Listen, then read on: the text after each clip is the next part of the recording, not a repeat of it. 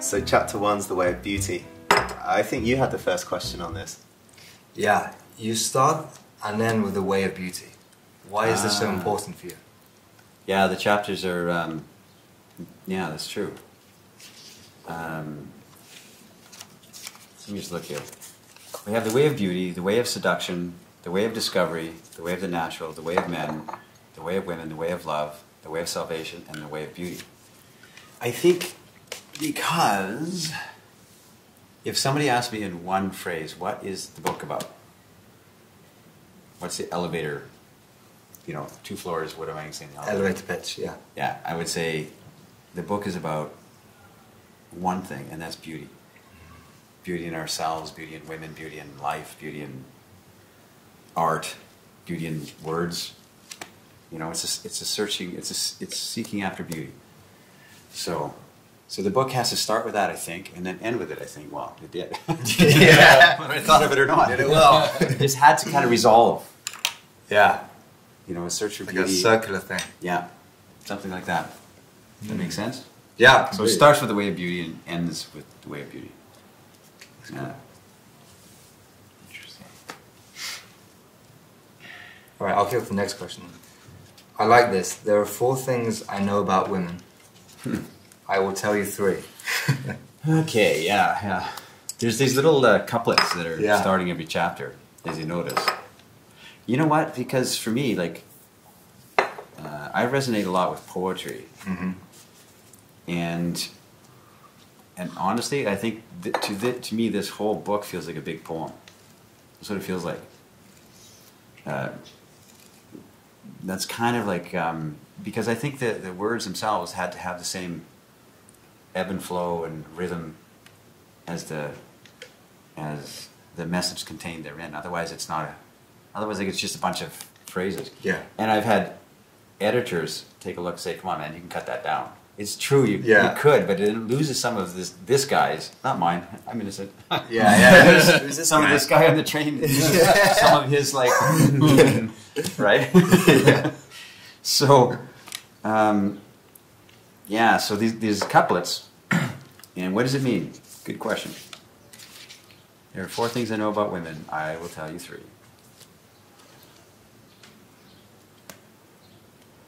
I think it's just kind of like a mystery. What it means. Yeah. Does that make sense? Yeah. Sneaky. I like it. Well, is there something you didn't tell us in the book? Exactly. Because we got a chance with all these days and having this conversation right now, you could tell us that 4th thing. Well, yeah, but it's kind of like, I don't know, let me consider that. Let me sit in that for a while. Yeah, let me think about that. Interesting, huh? So you write a book about women. Yeah. And you just said that you've written a book about beauty. Yes. And you said why women, it's the greatest subject on earth, and you give explanation about, so women think about women and talk about women, and men also think and talk about women as well. I want a more personal reason. Oh. You mean the correlation of beauty and women together? I mean, that's how the book opens, right? Yeah, well, that seems pretty clear, but so there are many books written, and most men are leaving their legacy of science or technology or history of the Americas. Why women for you? Okay, well, for me it's been first of all, I'll try and answer it this way. Why beauty? I think that the earth, it says it in here, I think, that the earth has kind of lost its sense of beauty, like in everything. It's it used to be aesthetics, used to be one of the primary studies of the philosophers, and what is aesthetics, and now it's been shelved, and the whole postmodernism and stuff that is it's beauty has kind of been put aside, and I think in an art way or an architecture way or a creative way. You see it in the buildings here in Bucharest, where there's 100 years ago, they really put art into their buildings. They spent an enormous amount of expense to create the flow and feel of buildings, as opposed to the modern, me being from Vancouver, where the buildings are all poker straight, glass and steel, and they resemble each other. They're all the same, and they're utilitarian. And someone could say, "Well, that's beautiful too," but there's it just seems like we don't build things to last and that kind of stuff. So, I think beauty, speaking about in art or any of this kind of stuff, but more the message of the book. Well, no, that is it. It's a book about the reclamation of beauty, and when it comes to the correlation between that and women, I think that women, that the earth has this masculine, non-beautiful energy. I'm not saying masculine is not beautiful, but there's a real heavy masculine, aggressive energy in the world, and we've lost the softening grace of the female spirit. I think the balance of that. Do you think the way you talk about architecture is also the same as something you see in men and women? Yeah. Especially women, almost in places, the notion of the hot woman looking very similar to each other, lacking that kind of flow and grace. Yeah, and there's guys asking, because I don't know if you guys are there yet, but there's a phrase in here at the beginning of the book where there's a difference between hot women and beautiful women. Mm-hmm.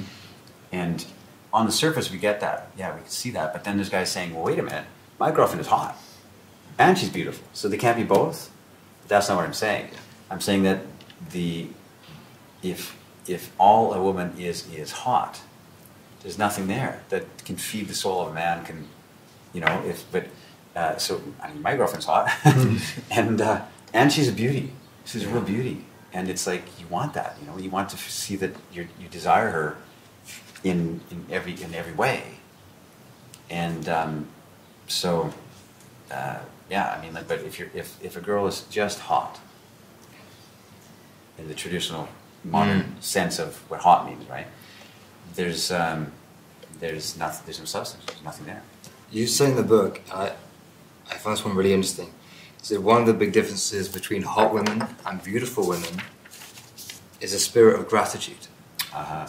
And I've noticed a few times, I'll give a woman a sincere compliment, and the way she reacts often tells whether she's a hot woman or a beautiful woman. Like a hot woman will be like, "No, thanks, whatever, I know."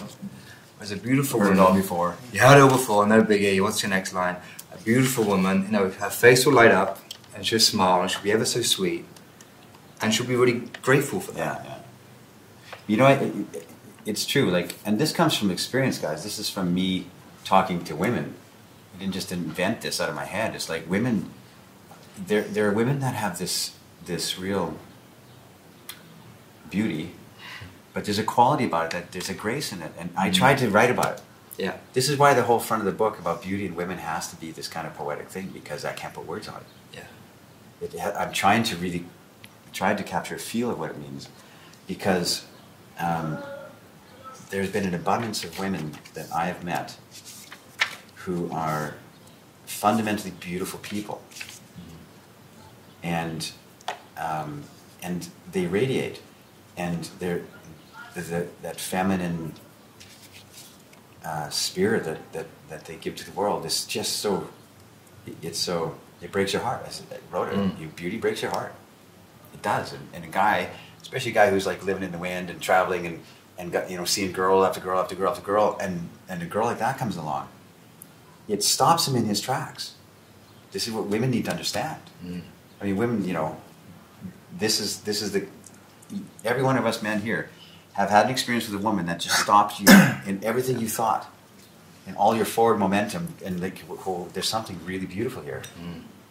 And that quality is what I try to capture here, which I think the primary quality is gratitude. And I don't mean necessarily like thank you for the compliment. Yeah. I mean just a gratitude of her place in life and living a life, and gratitude for she had trouble in her past. She's here now. I don't know. I thought is that a gratitude from herself? What do you mean? To the world or to herself? Is it a gratitude? I think both. Yeah. I think both. I think gratitude is like one of the top qualities, and it's what makes you really, really attracted to somebody is that sense of gratitude, and not. It's hard to write about it, guys. Yeah. I could call it grace. And what is that? What does grace mean, right? It's like we kind of get a sense of it, right? But it's more like not thank you, but just seeing the world with grateful eyes. Gratitude is healing in it. Gratitude saves others. It seems like elsewhere in the book you talk about some men are takers, and other men are about sharing experiences. Yeah. And maybe it's like the mirroring of that of women. That the people that are gratitude is about sharing the experience, that grace, that thankfulness, that energy is a sharing energy rather than the hot woman's like, thanks, look at me. Yeah. That spirit. Exactly what it is, yeah. Yeah. You receive as well as you give, right? You receive it back. Right. And sometimes your energy is blocked. Yeah. Like you say a compliment to a woman and she goes like this, we're talking here, can you not see it, dog? Right? Yeah. And you feel it here. You feel like you're trying to be generous. And the generosity is shut down. Yeah. And now it layers onto your life. And more and more of those experiences you run into that, or women run into that, they get more and more pulled back and cautious, and I'm not going to be generous with my energy, my time, because I get shot down, and it perpetuates, and it stacks. Interesting. Yeah, that's why we're here. I want to say something on this. It might be jumping ahead a couple of pages. And That's you okay. guys have also got questions. That big piece you write about visiting Emily, and Yes. you bring some flowers behind your back and you visit this girl and just wonder about her house as she's getting ready. You say this line, because there are women like her in this world, I believe in the kindness and gentleness and goodness of the female spirit, Yeah. which is exactly what we're talking about Yeah. here in my mind. And yet I wonder, this kind of gratitude and goodness and gentleness of women seems so far removed from the competitive nightclub scene that people Yeah. often talk about. You go to the big cities like LA or any big city over the world, status and money seem to reign supreme. Right. Yeah. And a lot of guys might be reading your book thinking, never seen that kind of grace of the female spirit. What are you talking about? All I see is bitchiness and Nightclub. Yeah. status obsession, Aloofness, yeah. Yeah, And I think that's why these alabaster pieces are instructive, because it's a demonstration that that is possible, and there is those moments where you can. I mean, all these alabaster pieces are flashes in time that made this guy, this guy pause and say, "Wow, there's something really beautiful about this experience with this beautiful woman that you don't get in a nightclub." That's like, nightclubs are fool's games. It's like bouncing off the walls and trying to you can't display any kind of anything because, I mean, we all know that, but that piece about Emily, Jordan, is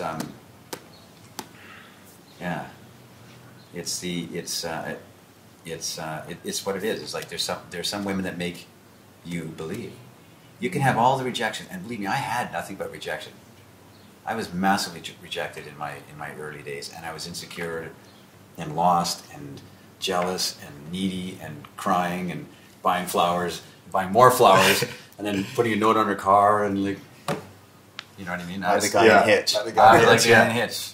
Yeah, and I did all those things, and I could be disappointed or disgusted or jaded or angry at women. I'm not. And I've, for all of the, bad things I've experienced and seen in those days, the reason I'm not is because I've seen beauty in certain women, not in all. They all have the capacity for it. They all have this hidden beauty, but just like we all have a hidden beauty in us as masculine strength, but we cover it up with trying to be cool and trying to be, and not ourselves. And women do the same thing. So there's layers of conditioning and social nonsense and stuff stacked on top of that seed of beauty that she had as a little girl, for instance. Right? And it's slapped out of her or buried inside her. So this is what I'm trying to call forth in that chapter. And and you call that forth from women by showing the beauty in your own masculinity. That's a good way of saying it. Yeah, I mean,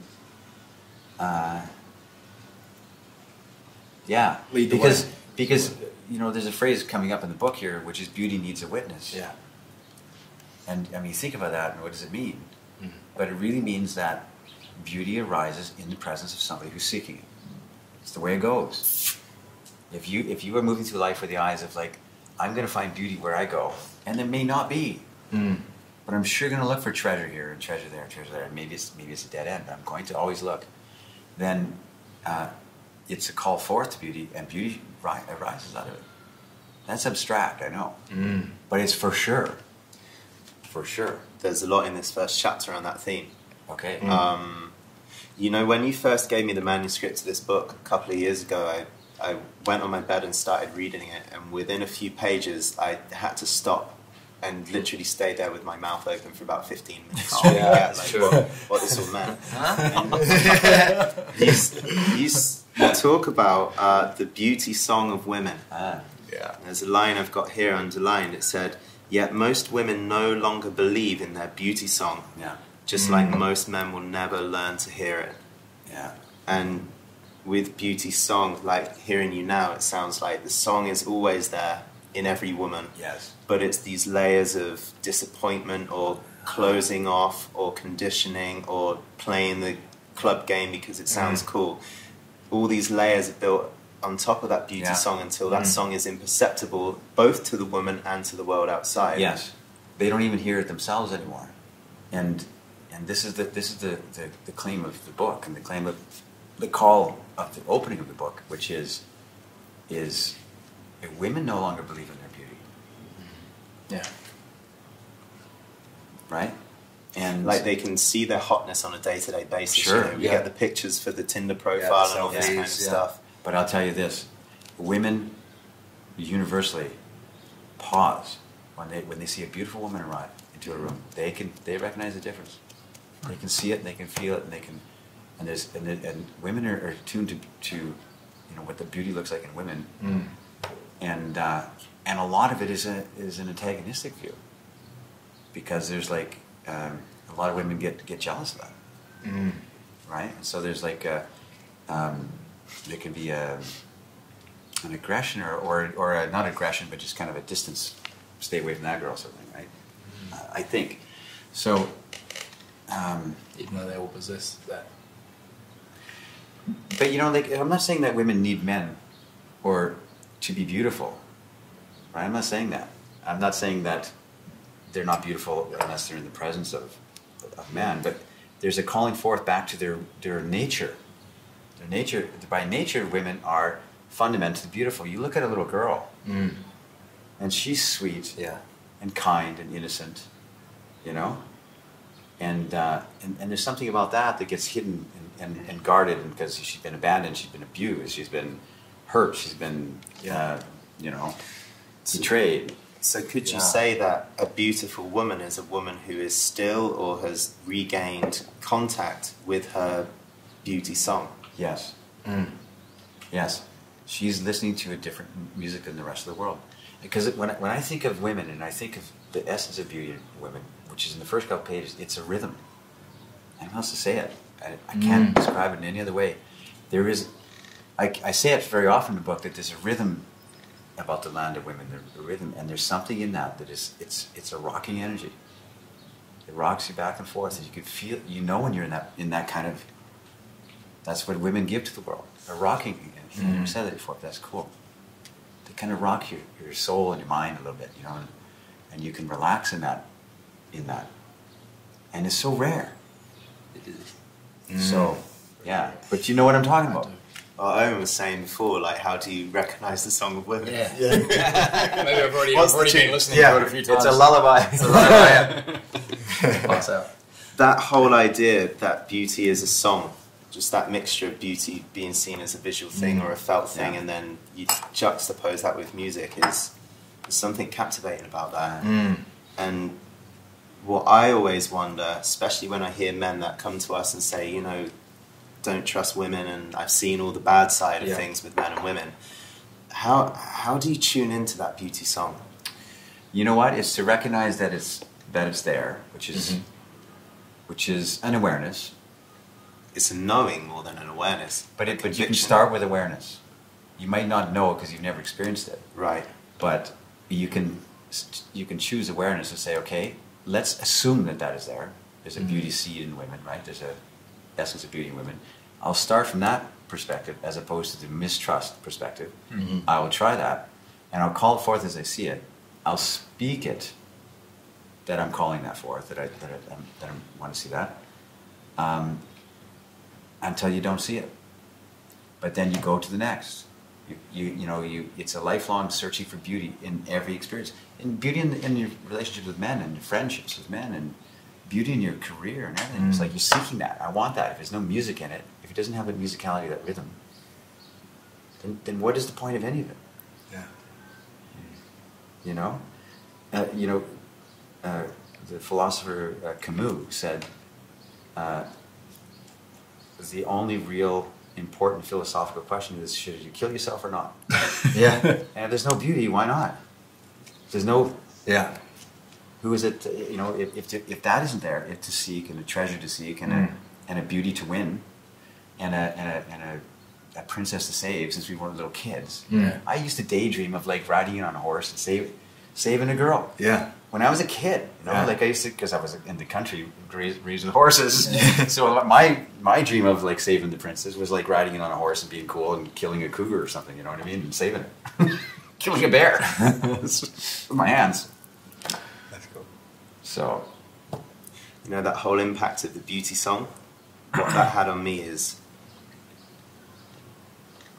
the way it's like a slowing down effect, like to consider just the idea that there's a beauty song in women. That's not just their physical appearance, had me slow down a lot and think, oh, can I hear anything? It might sound a little bit abstract, but is there anything I can hear if I really, really, really tune in a completely different way than ever before? I think you talk about it with the tango and dance, we talk about it in music. This kind of artistic side of life seems like a great metaphor. Yeah. Because within music there's variety, there's different sounds, different instruments, there's spaces between the music, and it lifts your spirit up, it lifts your energy up. It's a great analogy, and I think so many times as men we look at things from the scientific thing as like we look at things as a problem to solve. We must understand this instead of being lost in the beauty and the wonder of a song and the lightness and the naturalness of it. Yeah. The flow of it, the rhythm. There's a rhythm for sure, guys, and you can feel it. And like, I mean, my knowledge of this is hard won. Like I spent a lot of time completely clueless talking to women, and but you slowly start to get a sense that women are, they don't even know it themselves, but they are life bringers. They're life givers. They give us birth, and they rebirth us. They give us a rebirth. It's like, I've said, when you make love to a woman of beauty, she in a way rebirths you. I can't say it. Rebirths you. Yeah. She gives you a rebirth. You can stand on the earth again, reborn because of that. As opposed to all the sex that then we hook up and we jump in bed and we have sex and let's get a pizza. You know what I mean? As opposed to the real, I don't know, there's a life-giving energy in women, and a seeker like this guy calls it forth. Not necessarily by you said earlier, by being masculine beauty yourself, that's part of it, but also to call it forth in a active way. Yeah. By speaking it. This is how I see you, and that's how I choose to see you. From now on, I'm going to see you like this. Going back to that rebirth idea, I remember doing a salon in Boulder. So we had a whole group of guys gathered together to talk about the art of seduction and romance and men and women, just like we're doing right now. And there were men present and there were women present. And towards the end of the night, one guy stood up and invited everyone to do a little meditation. This is Boulder, right? Yeah, of course, yeah. That's automatic. Yeah, a little bit different way of doing events and meetings and so on, but beautiful. And so we've got a whole room full of men and some women there, and the men wanted to learn more about this timeless dance. And the guy who stood up really is one of the top ladies' men that I've ever met. Like, just elegant and charming and heartfelt.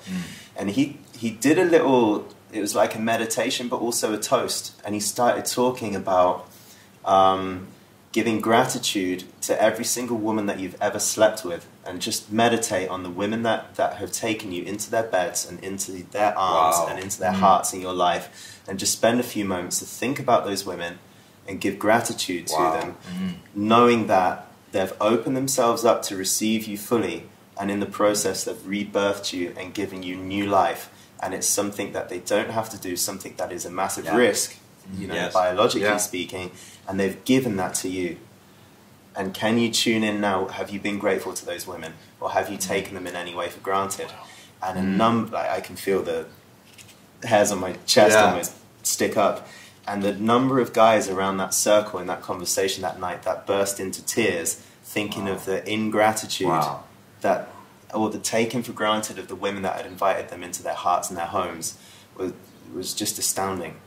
It's as if there's so much of a cultural norm to take sex, women, love, openness for granted. And that put a shockwave into me as well, to think, oof, where have I been just quick and taken what I wanted?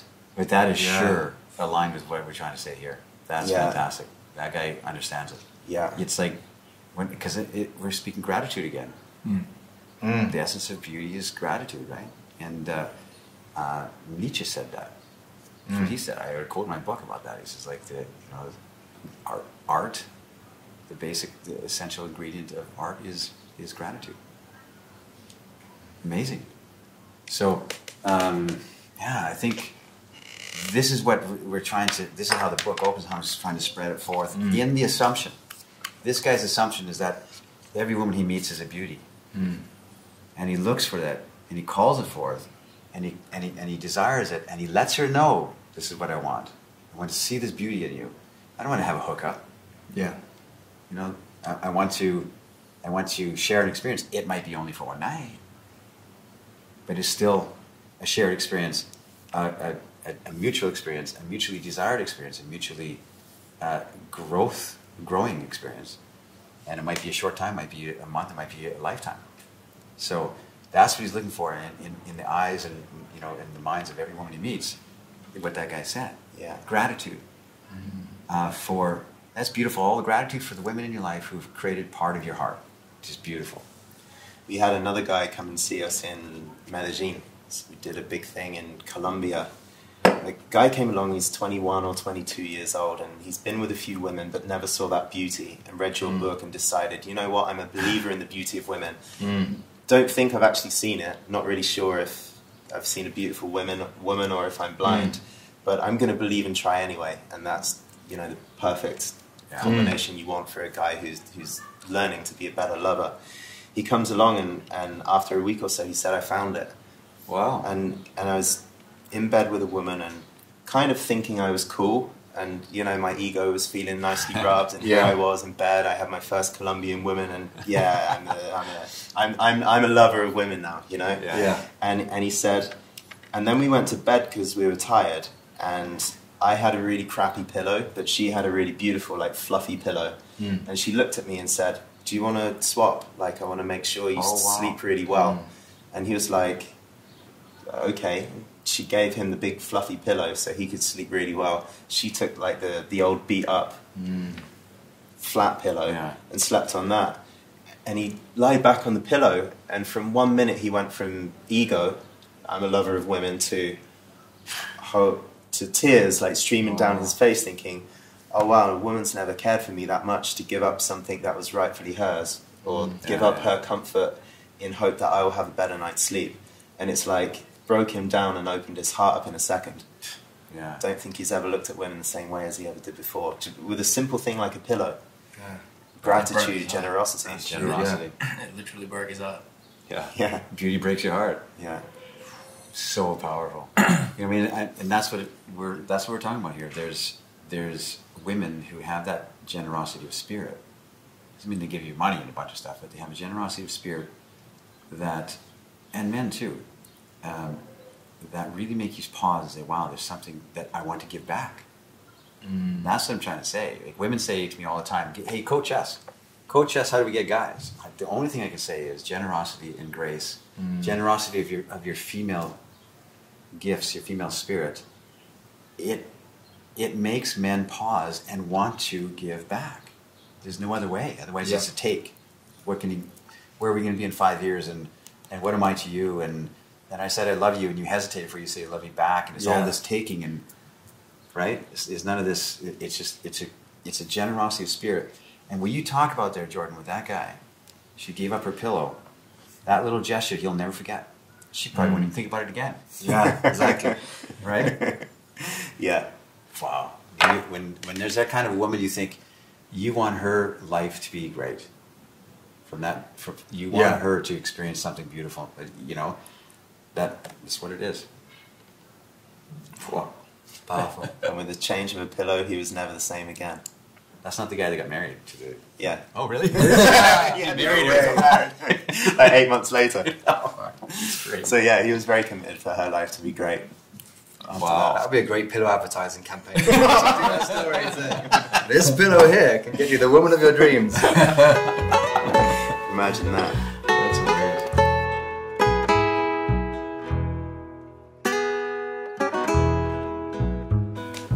Okay.